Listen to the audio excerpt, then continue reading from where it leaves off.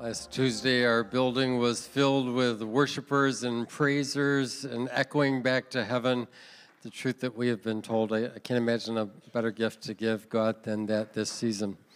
We're continuing our series this morning, Lessons from the Wise, and we're focusing our entire month of December on the lessons we learn from the Magi, or from the wise men in the Christmas story. We're in Matthew chapter 2, and it said, Jesus was born in Bethlehem in Judea during the time of King Herod. Magi from the east came to Jerusalem and asked, "Where is the one who has been born King of the Jews? We saw his star when it rose, and we have come to worship him." When King Herod heard this, he was disturbed, and all Jerusalem with him. When he had called together the people's chief priests and teachers of the law, he asked them where the Messiah was to be born. "In Bethlehem in Judea," they replied, "for this is what the prophet has written. But you, Bethlehem, in the land of Judah, are by no means least among the rulers of Judah. For out of you will come a ruler who will shepherd my people Israel."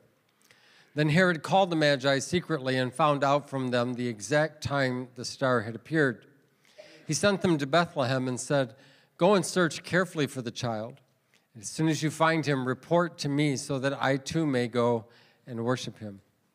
After they had heard the king, they went on their way, and the star they had seen when it rose went ahead of them until it stopped over the place where the child was. When they saw the star, they were overjoyed. I think the Christmas story exposes our need for guidance. Everyone needs it. The wise realize it, and they receive it. It's not just the male of the species that refuses to ask for directions, common to popular opinion. It is actually a human trait. We don't like to acknowledge that we don't know where we are, or where we are going, or how we are going to get there. It really helps us focus on two essential qualities that you and I need if we're going to be open to receiving guidance from God. And the first is humility. It's humbling to admit you don't know the next step to take, or even the sense of direction you should be going in. Jesus was constantly reminding us that we needed to become like a child. And a child is very open to asking for help and for direction. We probably know that we need guidance when we don't know where to go, but it's amazing how often we assume we know where to go, and we assume we know how to get there, and therefore we don't seek guidance. The wisdom of Scripture indicates that seeking guidance can be a daily pursuit, not just an occasional pursuit. It's wise to seek guidance daily. In fact, in the Lord's Prayer, right? Lead us, not into temptation, but deliver us from the evil one. So, some people worry about that. If I open myself to God's guidance, who knows what he'll have me do today or tomorrow or the next day. But what you should know is God is actually not capricious. He doesn't change his mind day to day. He leads us on a path that is absolutely essential for the growth and development of who he has created us to be. Second thing you really need, in addition to humility, is courage. We need courage because when you start seeking God's guidance, it's going to take courage to go to the places that he calls you to take the steps that he provides to you. We often look at ways to make our life easier, and that's the guidance that we seek. But God hasn't come to guide us to an easy life. He's come to guide us to a meaningful life. And there's a lot of difference between those two things. And so God will lead you to places that you would rather ignore or avoid. And it takes courage to pursue that. And the Bible has stories of people who both ran from the guidance of God and who sought the guidance of God. And we can learn a lot from those stories. The truth is that we need God's guidance in our lives because we are frequently lost. We are often afraid. We are frequently focused on something that will make us feel good but not actually make us any better. And so we need God's guidance in our lives. You've probably heard this expression. It's common in our culture. The expression is being in the right place at the right time. Yeah, you've heard that expression. And the assumption is if I can be at the right time, at the right coordinates, then my life just works. Isn't that wonderful? Like, if I could just be in the right place at the right time. The truth is, that's kind of a string of fatalism that runs through our thoughts. That if I could just be at a right place, right time, everything works. But what if you're at the right place at the right time, but you're not yet the right person? How does that work? The guidance of God is far more than coordinates on a map or an appointment on a calendar. It has to do with the growth and development of who God is calling us to be, not just where he's calling us to be. And the guidance of God develops those capacities so that when we get to the right place at the right time, we're the right person for that experience. So it's not just about location, it's about growing. And there are lessons we need to learn. There are skills we need to develop. There are our spiritual and emotional muscles that need to mature. And so we have a lot of guidance that is required in our lives. Wise people understand this need for guidance, and they lean into it. So the story in Scripture that we read through is a story about Magi from the East. And we know that they've been exposed to an ancient sacred text in Numbers 24, where it told them that there would be a star that would arise in the heavens and it would signal the birth of the Messiah. And so not only were they aware of that information, but when they saw an anomaly in the heavens, they put two and two together and they began a journey. But to their surprise, the star didn't fill in all the information that they needed. I mean, we kind of wish we had stars too. Like, wouldn't it be cool to have a star that told you which college to go to? Or a star that told you which house to buy? Or a star that told you which person to marry? No takers on the person to marry thing. That was interesting. It got really, really quiet. I can see by the star over your head that you're the right one for me. That just probably won't work.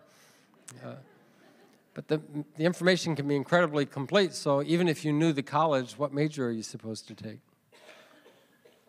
Even if you knew the home, when are you supposed to buy it, at what interest rate, for what amount? Even if you knew the right person, will you be the right person when you walk down the aisle? Because the assumption is if I can just find the right person, everything will be fine. I know lots of people who married up and it didn't work, and it's because they didn't grow. And so stars provide important information, but not complete information.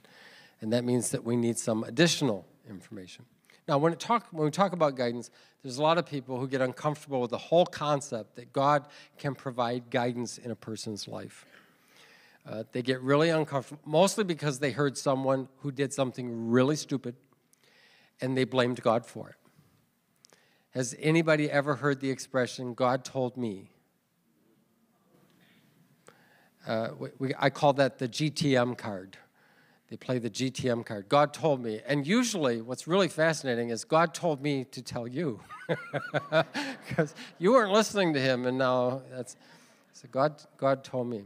And we get uncomfortable because people blame some of their most foolish choices on God.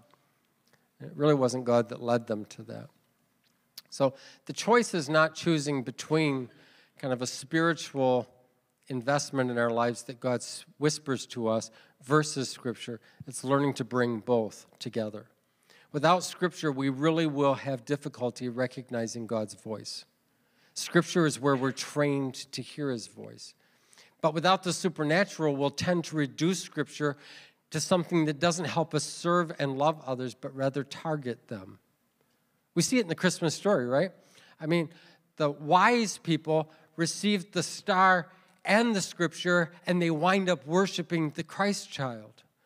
But Herod, all he hears is the Scripture, and he uses that Scripture to target someone. There's a tendency in our culture to try to find sacred texts so that you can root out the individuals that are unworthy in our culture and in our society and target them in some ways. They're the bad ones. That's not the purpose of Scripture, ever. That's a misuse of it. And so there are some people who use Scripture to target. There are other people who they think the knowing is the only thing. We see that in the chief priests and the teachers of the law, right? They know the location. It's Bethlehem. They've been told. Do they go? No. For them, it's enough to know. That's what the Scripture says. I know it. And they wind up missing out on that connection with God. So we need both of these things in our lives. So how does God use Scripture to guide us? How does God use Scripture to guide us? And the first is he teaches us priorities in Scripture. He teaches us priorities in Scripture. In Matthew chapter 6, it says, seek first the kingdom and his righteousness, and all these other things will be given to you as well. You start with seeking God, his kingdom. Or in Matthew 22, a person comes to Jesus and says, which is the greatest commandment? What is he asking? What's the highest priority? And Jesus responds, love the Lord your God with all your heart, with all your soul, with all your mind. And this is the first and greatest commandment. The second is like it. Love your neighbor as yourself. Or you can go back to the law in Exodus. You should have no other gods before me. Every time we put something before God, we wind up losing our way. It's just what happens. We tend to use people rather than serve them. And we don't just bend and break rules. We bend and break ourselves and others when we start putting something or someone in the place of God in our lives. So Scripture reveals to us principles. It also reveals, or it does reveal principles. So priorities, principles. Now, some people try to reduce Scripture to just history and rules. Don't get me wrong. The history is accurate and the rules are important, but that's not all Scripture teaches. It contains principles. And principles help us know how to recognize something when we see it and how to respond in an appropriate way. I'm fascinated right now. I've got a little granddaughter. Her name is Anna Rose, and they have a cat. Now, personally, I'm not a cat person. Don't judge me for that. I said that one time, and I had a person standing with a sign at that door when I walked out of it. I won't tell you what the sign said, but let's just say they were pro-cat. But it's interesting, cats and dogs both have fur, forelegs, and tails, but you never confuse one for the other, do you? Why? You just know a cat is a cat, even if it's big and got hair all over its head.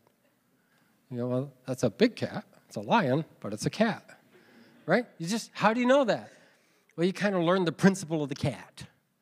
And the principle that you just recognize it when you see it. There are things that Scripture teaches us to recognize when we see it in life. There are principles that Scripture teaches us that when we operate by them, our life actually works better. For example, the principle of it is better to give than to receive. Why do we do that? Why do we wrap up a bunch of presents and put them under trees? Do you know that the whole concept of gift giving actually began with the wise men in the Christmas story? There's something incredibly releasing and fulfilling when we exercise generosity. Look at what it says in 1 Chronicles 29. David says, who am I and who are my people that we should be able to give as generously as this? Everything comes from you. And what we have given, and we have given you only what comes from your hand. When we give, it actually allows us to make a change in our world while experiencing change in our heart. That's the only thing that accomplishes that. When we hoard and we hold on to and we withhold and we withdraw, we don't change and our world doesn't change. There are great stories in the Bible about people who hoarded and held back and what happened. And there are great stories in the Bible about people who exercised sacrificial generosity and what happened. So it's a principle of generosity. It's a principle of forgiving. Forgiving is the only way I know to actually experience healing from the pain of the past. Some of us have been waiting for the person who hurt us to acknowledge that what they did was wrong. They don't need to acknowledge it. You can acknowledge it. Let's just say, let's try this together. Right? We're going to say something together. We're going to say, that was wrong. You ready? Let's try it. That was wrong. Very powerful words. Because what it acknowledges is that you realize that went out of bounds and you were not deserving of that. And it doesn't matter whether they ask for your forgiveness, you can still grant it. You don't need their permission to get on with your life. When we don't forgive, we're not releasing them, we're releasing us. That's a really good lesson. Forgiveness is not about trusting them. Forgiveness is not about pretending it didn't happen. You might not be able to trust them, and you might not be able to forget that it happened, but you don't have to be trapped in the past. It's so often you run into people, and they're standing right in front of you, but in a very real way, they're living in the past. Some brokenness, some injury, some pain that they experience, and they're trapped. By the way, they're relatively easy to spot in life. Unfortunately, this is true, but they're relatively easy to spot in life. Has anybody here ever had a really bad sunburn? Yeah. And somebody comes up and they just slap you on the back. How do you feel about that? You go, hey! You let them know. Just, what are you doing? So, what? I got a sunburn. I'm sorry, I didn't know. You're wearing a shirt. Who can tell? And you know what happens? If it's a really bad sunburn, there's a way you start positioning your body around people. They'll come up and you'll just... and people look at you like, well, what's going on with them? And what you've got is a pain that someone else didn't cause, but they can make it feel like they did. And some of us carry those burns all of our lives. And we're positioning ourselves in our interactions with people based on something that injured us and burned us in the past. And that needs to heal. And the only way I know for that to heal is through forgiveness. It's a principle. It's a principle. That when we forgive, it releases us unto the full life that God intends for us. Our ignorance of Scripture actually keeps us from benefiting from the wisdom of those who have gone before us. We learn a lot through this process.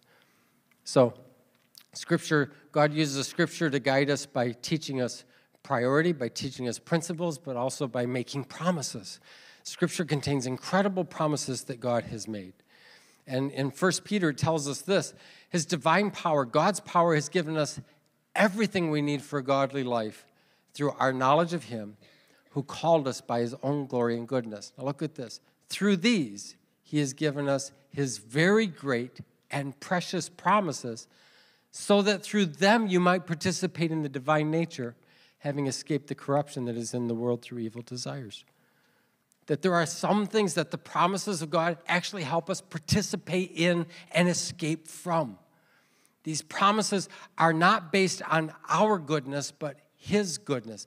God does not make promises to us because we are good. God makes promises to us because He is good. And by the way, that's the same reason He keeps His promises. He's not looking for a loophole to go back on His word. He wants to keep His promises to us. So when God's promises, when we are exposed to them, when we become aware of them, it provides a sense of hope, and it gives us a picture of what life can be rather than often what we settle for and what we have to endure. So God uses Scripture to reveal to us His promises. And then the last point is this, is that God uses Scripture to guide us by clarifying promptings. By clarifying promptings. What do I mean by promptings? Probably the easiest way to describe it, I'm sure this has happened to you, where you're facing a challenge or a situation and then you get this insight. Has this ever happened to you? You get an insight and then suddenly you understand what's really going on. Oh, that's what it is. And then you can kind of course correct or approach the situation a little bit different, and you actually find out things work a little bit better. Just that insight, there's something going on beneath the surface, and I wasn't aware of it, and that's why this was so confusing. And now that I see what that is, I gain a lot of clarity. So God can actually help us gain insight to understand what's going on within us or in the world around us. There's another thing that God uses, and it's a concept of like intuition.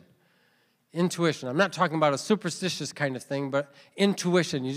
It helps you to kind of prepare for something or position yourself for something that's about to happen. I've got a really unusual story about this.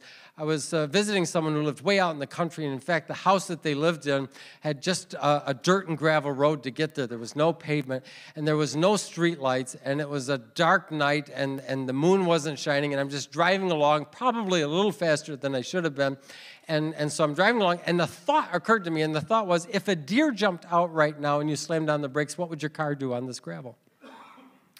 And I thought to myself, I don't know, but there's nobody else out here. Why don't I just find out? And so I slammed on the brakes, and right after I slammed on the brakes, a deer jumped out in front of me. And I missed him because I started braking him before I saw him. And so someone says, oh, are you saying that if I'm a Christian, I won't hit any deer? I'm not saying that at all. Are you saying that that was God? I don't know if it was God, but I'm willing to give him credit for it. Are you saying if I hit a deer that I'm a bad person? The deer would say that, but I would not. I'm not going there. So, kind of intuition. And here's the challenge, is that when we have these insights and intuitions, we have to learn how to submit them to Scripture. Because not all of our insights are accurate, and not all of our intuitions are based on reality. For example, a person can go through a very difficult season in life, maybe just a horrible relationship scenario, and they can come out at the other end, and they've got an insight now. And so I'll tell you what, I learned a lesson. And I always, when people say I learned a lesson, I always ask them, what was the lesson they learned? And I've had people tell me, what I've learned is, you can't trust anybody. And that is not an accurate insight. What is true is there are some people in this world you can't trust and shouldn't, and there are some people in this world that you can trust and should.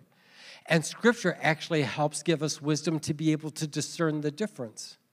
You will destroy your life as much by trusting no one as you will by trusting everyone.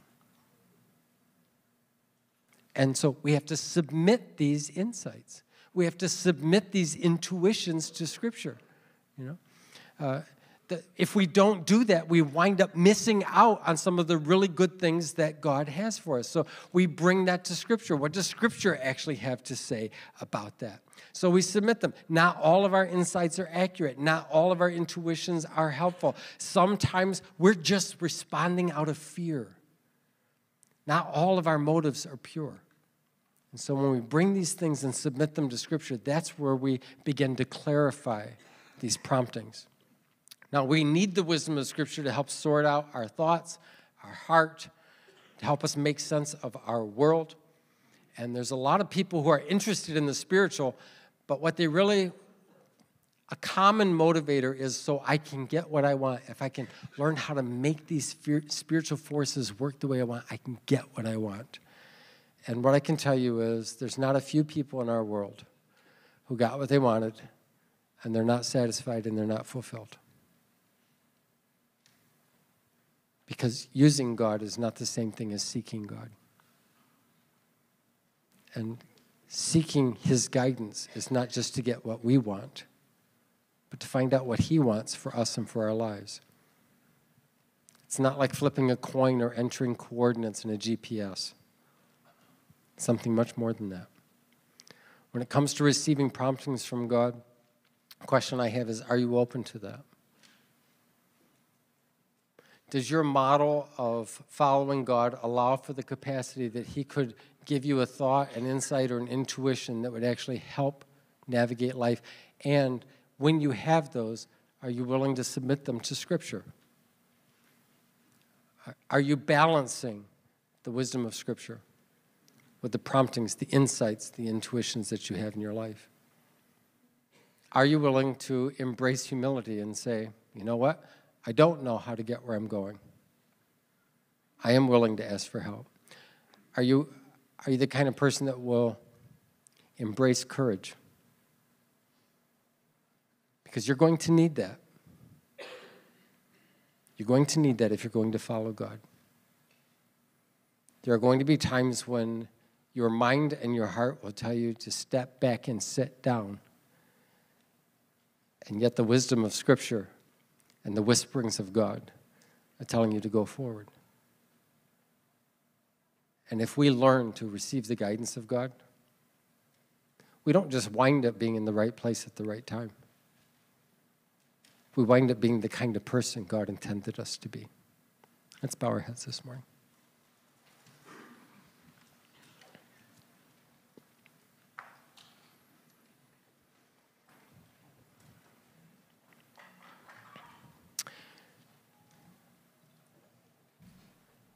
I know that there are some people who, under the concept that they were seeking God's guidance, wound up being very irresponsible. Couldn't really depend on them. They were one thing one day and one thing another day. And what I want you to know is that's not how God's guidance works. God's guidance doesn't make us less responsible. God's guidance doesn't make us more afraid. God's guidance grows and develops us in ways that help us realize who He's calling us to be in this world, and we get to see the difference that makes in the world around us. Our world is desperate for people who are sensitive to the guidance of God in their lives. Our world is in a very dark place, and fear runs rampant. And there can be sons and daughters who learn to hear the whisperings of God's voice and access the wisdom of God's word. And they navigate life in a way that allows a light to shine in the darkness. So, Father, help us with this. Help us, for those of us who are a little bit too proud to ask for directions or acknowledge that we need help, would you allow us to humble ourselves today? For those of us who are fearful and step back, would you give us a little courage today? We're not asking for you to make everything easy and comfortable. We're asking for the meaningful life you called us to. We trust you for that today in Jesus' name. Amen. Let's all stand together.